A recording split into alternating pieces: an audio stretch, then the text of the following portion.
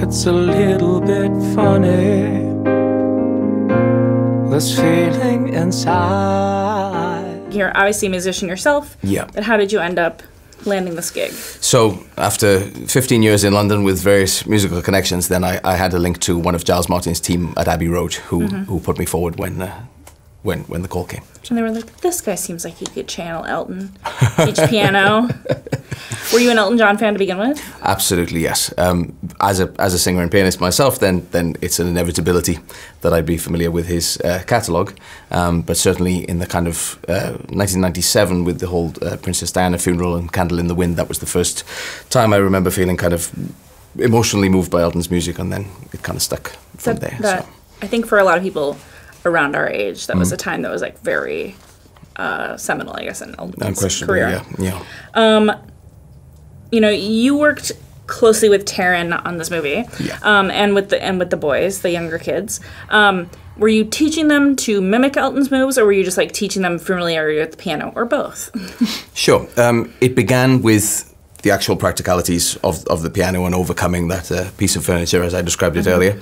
And then as time wore on and we had the more of a sense of the script and how things were going to be choreographed with the wonderful Adam Murray, then there was this sense of, okay, now we can start to bring some of the nuance in.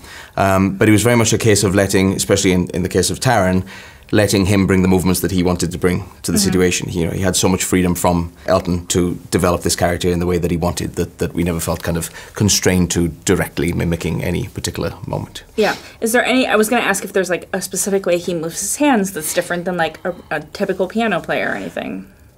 At its baseline, there's a classical piano technique, which is a certain kind of posture, and you see that in the opening of Crocodile Rock, say.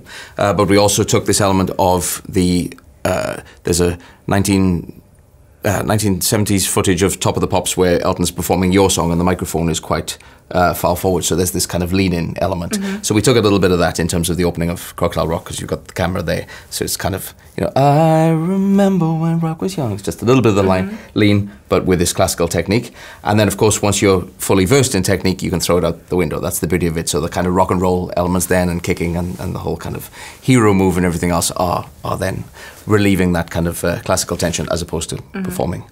Yeah, because it's interesting because Elton was classically trained. Yes. Yeah. And then he got more into rock, so he blended the two, sort of. Yeah.